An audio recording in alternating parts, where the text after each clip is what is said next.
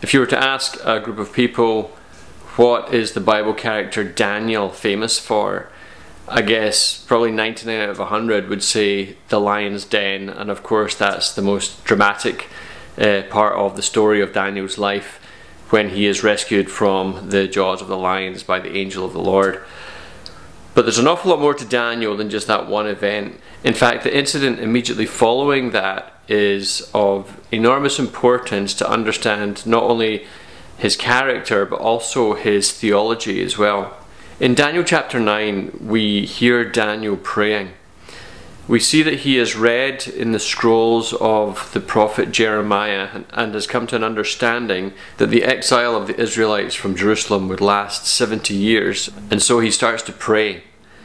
And Daniel 9 records this long and very honest and quite intimate prayer that Daniel has with God, where he acknowledges his own sin and the sin of his people and the sin of his ancestors, and basically holds up his hand and says, Lord, you were right to judge us. We lost our way, we left the path that you set for us, and all of your judgments are true and righteous and good, and yet you have promised that you will regather your people after 70 years in exile. And then right at the end of the prayer he has this beautiful addition, which I think gives us a glimpse of the depth and the quality of Daniel's theology that we can learn from. Daniel says, we make this request not because we are righteous, but because of your great mercy. Another way of saying that could be, Lord, we pray not because we are good, but because you are good. We expect an answer, Lord, not because we are righteous, but because you are gracious. So here we have a glimpse into covenant theology of the Old Testament, where their vision of God is revealed to us just briefly in little moments through these kinds of prayers.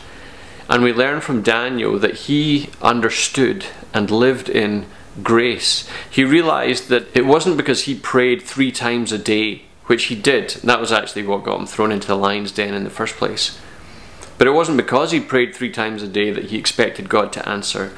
It wasn't because he was the wisest of all the political leaders in the kingdom. It wasn't because of his personal holiness or the good deeds of those around him.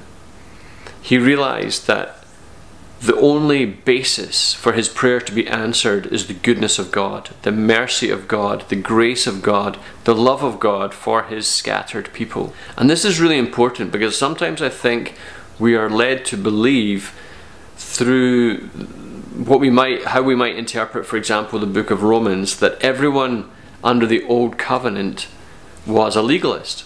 They thought that if we do good works, we'll get closer to God, and if we don't obey the law, then we'll be ushered far from God, and grace wasn't a part of the old covenant. Well, not so. Grace has infinitely and eternally been embedded and a part of God's nature. Love, mercy, long-suffering, these are not attributes that are realized only in Jesus. These are attributes that are realized in the fullness of the Godhead from time immemorial. And Daniel, in his prayer, gives us a little glimpse that he understood this, that he wasn't bound by a legalistic version of the old covenant, but he was bound by a gracious vision of God, to live in that truth, that our prayers are answered not because we are really good at praying, or because we're amazing at church attendance, or because we have given over and above what we've been asked to. Our prayers are answered and God's merciful hand is upon us and our families purely because God is good and loving and merciful, and these other things are an overflow or a demonstration of or an articulation of our faith and our affection and our belief in our discipleship. But they are not the cause of moving God's hand, but they are our response of God's hand that moves. But the primary foundation of all of this is not our righteousness, as Daniel says, but because of his great mercy, because of his love, because of his grace. So a reminder there from Daniel that God certainly didn't change from Old Covenant to New Covenant. In fact, a mature understanding of the Old Covenant leads us to grace and mercy and love. So if you haven't checked in with Daniel for a while, I'd strongly recommend that it's time well spent. Until next time, peace.